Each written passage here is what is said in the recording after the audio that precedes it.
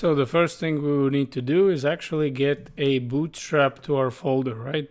So you can see over here that I have a Bootstrap folder, and within that folder I have CSS folder and a JavaScript folder. And you will see in a second just why I created these folders. But over here you can see that I have a empty index HTML. And we're gonna look at two ways how we can get Bootstrap to our project. And one is going to be using a brackets extension. The other one is going to be actually using a Bootstrap website. So the first one, we're going to be using a Bootstrap website. So let's say we're going to go to Google over here. And you can see over here that I already wrote a Bootstrap. So we just find over here this first website. And you can see that this is a Bootstrap, right? So we just click getting started over here. And then you can see that we have a couple of options, right? We have Sass and source code. And we're just going to click a Bootstrap one, download Bootstrap over here. So we're just going to download Bootstrap right here. So now it's downloading to our computer. And over here you can see that they have this little thing called basic template, right? So we just click it over here. And you can see that they're giving us a advice or maybe a rule. You can call it however you'd want. So basically how our document should look like. So the easiest thing is we're just going to grab it over here, this one. And you can see that I massively over exaggerated, right? So we just need to copy this thing. So I'm just going to copy this over here. I'm just going to say copy, go back to the brackets, our text editor. And here I'm just going to paste it, right? So now you can see that we have our document. Now you can see what they're requiring, right? They're saying Bootstrap min CSS, right? And here they have Bootstrap min JS, right? But you can see that with this template, they already included a jQuery, right?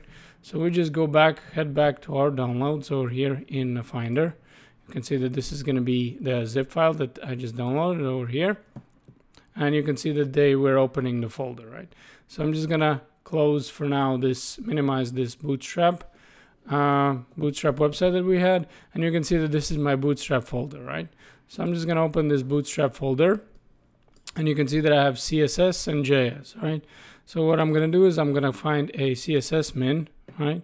So where we have the CSS min, right? So we have Bootstrap theme min CSS and we have Bootstrap min CSS. So I'm just going to grab this Bootstrap min CSS and paste it to a CSS, right? So I'm just going to have it over here. And now it's sitting in my CSS folder in my Bootstrap folder. Now another one that I want is JS, right? The JavaScript one. So I just again find a Bootstrap min JS and I'm just going to drag it to a JavaScript folder. Now obviously we could have done without creating these two folders, CSS and JS, but it's just a little bit more convenient if we're basically following whatever the rules set up for us, right?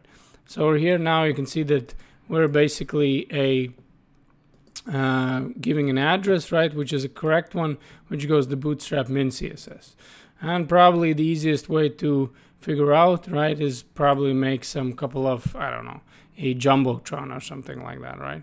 So we're just going to write div and we're going to give it a class and we're going to give this class Jumbotron over here and we're just going to check it out. Let's say hello world, right? And we're just going to save this. And let's just check it out whether we have it, right? So this is going to be my live preview one, right? And you can see that they have this standard, a Bootstrap preset Jumbotron. So we have successfully downloaded a Bootstrap. And obviously we can get rid of these ones, right? These are just comments out that pretty much explains everything. And you can see the nice thing right away. They have all the meta tags that we need and all that good stuff. Now there's actually a little bit better way, well, not a better way, maybe a little bit easier way, right? So if you're using the brackets, we can just go to brackets extensions over here like this, and I'm going to click on extension manager. Sometimes, unfortunately, it's going to take a little bit of while of opening this extension manager. Well, you can see it's here.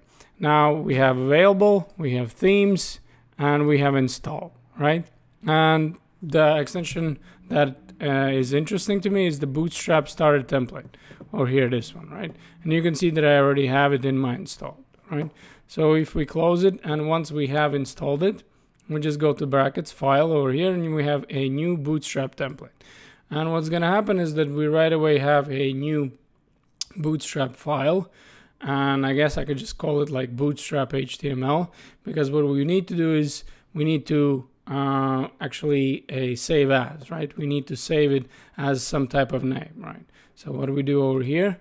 We just write save as, and now you can see that I'm dealing with this one, right? So I'm just gonna Bootstrap HTML. And the good thing is you can see right away this file, we have this a template, right? This is going to be the nav template, and you're going to see it in a second how it looks in the live preview, and you can see that this is the container.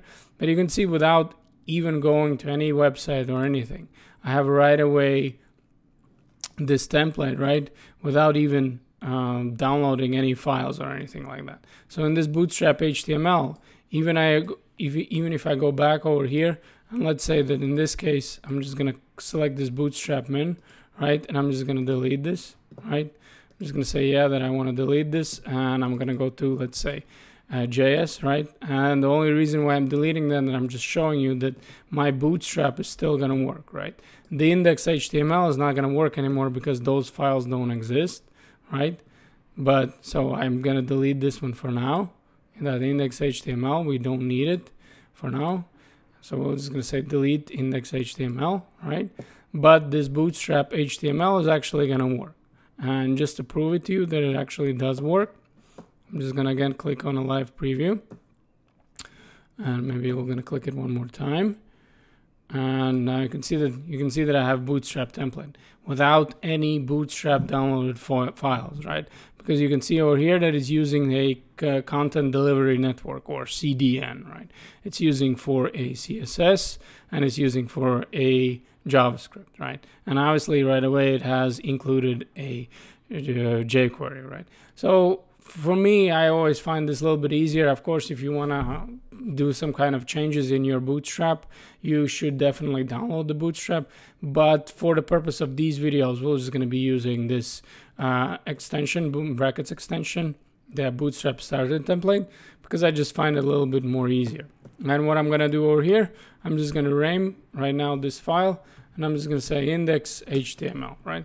So this is going to be my main file, index.html, but instead of going and actually downloading, which we covered how to do that. So if you're not using the brackets, if you don't want to do it, you know how to download.